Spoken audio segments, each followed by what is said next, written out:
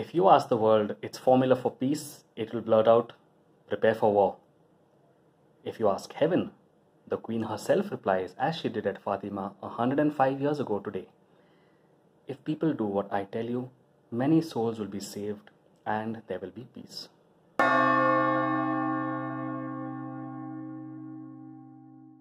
On May 5th, 1917, Pope Benedict XV called for a world crusade of prayer to end the war.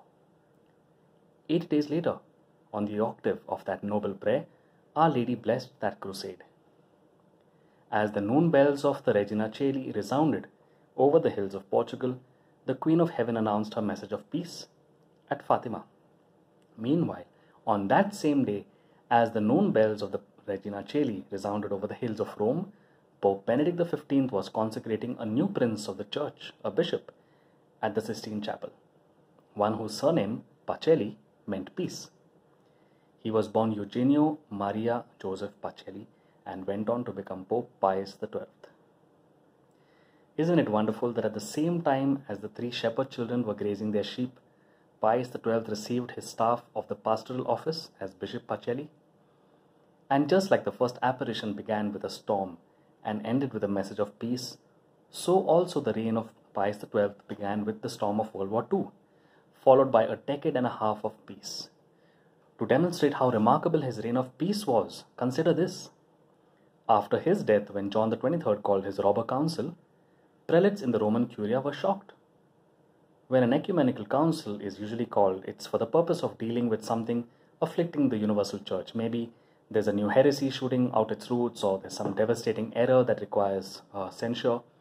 Why would you call a council during a time of peace? Especially, and this is important, especially when the Vatican Council of 1870 was never ended but prorogued, meaning it was and still is technically still in session, making it the duty of a future pope to continue where it left off. Either he will announce it to be finally closed or they'll continue their deliberations. Now, of course, that's a topic for another podcast, perhaps a series, but you can see that even in his time, the reign of Pius XII was marked by a peace that was not of this world. However, he was the first to admit that all was not well during his pontificate, and having read the third secret of Fatima, he knew what would befall the church upon his demise, which is why he confided to a cardinal at the time, saying, famously, "After me comes the deluge." Alright, back to Fatima, where Our Lady told the 3 shepherd children, if people do what I tell you, many souls will be saved and there will be peace. So what did she tell them? You can summarize it in these 3 words: prayer, penance, then peace. It's the same message that Saint Michael had delivered to the 3 children when he appeared to them 3 times the previous year as the angel of peace to prepare them for Our Lady's coming. In his first apparition, he taught them a prayer. In the second, he admonished them to make reparation for the conversion of sinners. In the third, he offered them Holy Communion, leaving them with an inexplicable peace that lasted several days. The reason we made the connection between Fatima and Pope Pius XII at the start of this video is to present you with a portrait of this beloved Pope on these same 3 facets of Fatima. Let's begin with prayer. Ever since his ordination, no matter how busy he got as Monsignor or Nuncio or Secretary of State or Vicar of Christ, he kept up the practice of spending an hour in prayer before the Blessed Sacrament. Here's an anecdote from when he attended the 32nd International Eucharistic Conference in Argentina as Pius XI's papal legate. A unique movable platform on wheels was used to carry the Blessed Sacrament in the immense monstrance. In his vestments and cope, Cardinal Pacelli, with his eyes closed and his hands joined in prayer, knelt for 2 hours on the platform, which was drawn past the great throngs by seminarians. Those who saw him were moved by the simple piety and faith of this great man. It was profound faith, lacking all ostentation. He was more pilgrim than churchman. It is said that later, when pictures taken of the Congress and particularly of the procession were being shown to the Pope, Cardinal Pacelli exclaimed, "My, what a magnificent sight! I didn't see that." The Pope, with his knowing eyes and smile, turned to him and said, "Eminence, that was your fault." As cardinal, his sermons usually fell into three logical divisions, which then came to be known as Cardinal Pacelli's triple invitation, Orate fratres, amate fratres, vigilate fratres, an invitation to pray as brothers, to love as brothers, and to watch as brothers, to watch lest the seeds of communism or any other anti-Christianism divide and conquer not only the people of France but the whole world. Next, penance or reparation for sinners.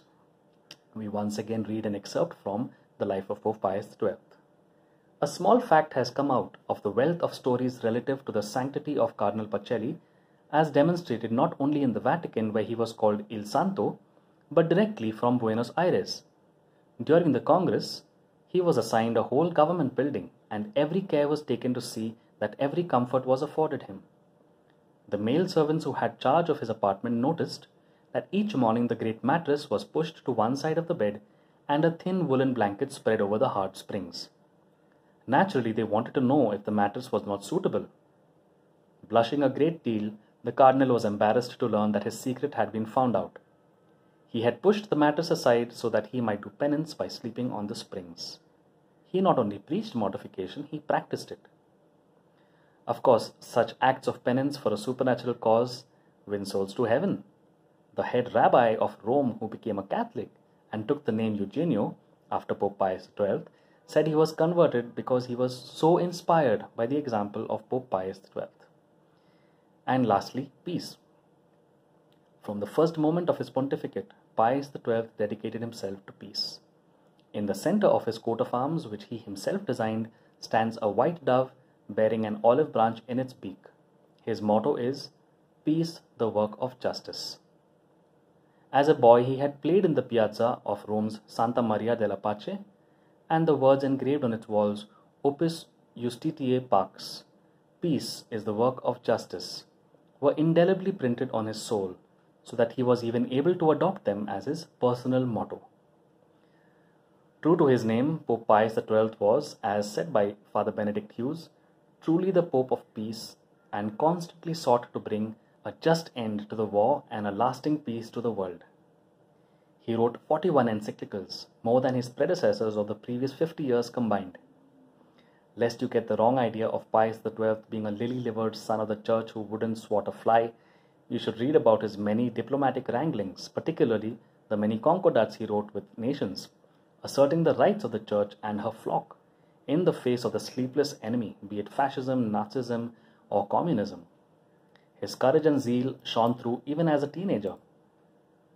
A directive was sent out from the Minister of Education to the effect that all high students on a particular occasion should write a composition setting forth the benefits accruing to Italy from the seizure of the Papal States. He not only denounced the suggestion of such a composition as a subtle attempt to justify a great injustice, but wrote a composition denouncing the seizure of the Papal States and condemning the anti-clerical groups for their persecution of the church. Remember now that this was done by a young lad who faced possible expulsion for such a stand. But no matter what the consequences, right was right to Eugenio. He had thus learned at his early age to defend the defenseless and to refuse to evade for fear of reprisals. So there you have the threefold mission of Fatima mirrored in the life and mission of Pius XII, the Pope of Peace. As if in reward of his threefold mission as Apostle of Peace, Pius XII was privileged to witness a repeat of the miracle of the sun in the Vatican Gardens, something like 4 times in the year 1950. And in the perfect closing act, he was buried on the anniversary of that legendary miracle on October 13th, 1958. Today, as we remember the Fatima message and the Pope most mystically linked with it, let us each make the threefold Fatima pledge to be more prayerful, penitent, and peaceful.